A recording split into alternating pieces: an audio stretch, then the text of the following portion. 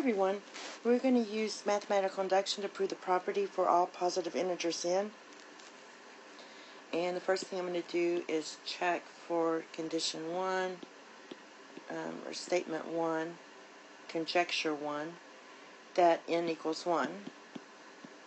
And when you plug that in, you get 2 to the 4 times 1 minus 2 plus 1. And that's going to be 2 squared plus 1, which equals 5.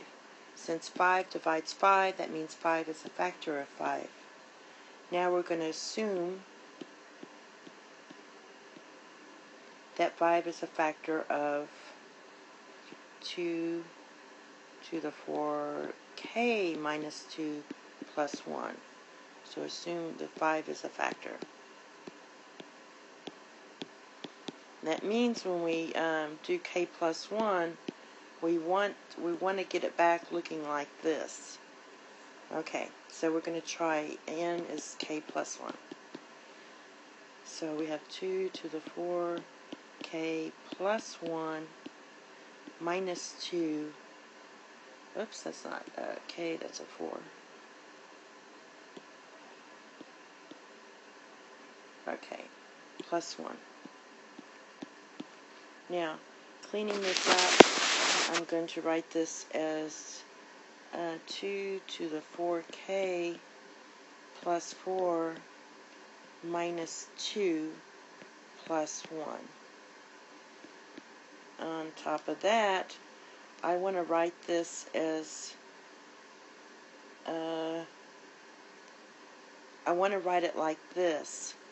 So what we have is 4k plus 2. So what I'm going to do is write it as 2 to the 4k minus 2 times 4, or 2 to the 4th plus 1. So this is 16.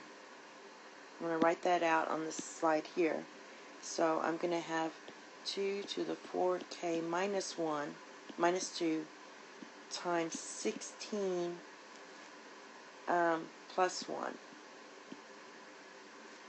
Now, I want to go ahead and write this with the 1, so I'm going to get 2 to the 4k minus 2 plus 1 plus 15 times 2 to the 4, basically 4k minus 2. And because this would have equaled your 16. And now we have it all separated out. We know that this is divisible by 5 already. We also know that this is divisible by 5. So since it's a factor of 5 for both our sums, then we can assume that it's a factor of the whole thing. So 5 is a factor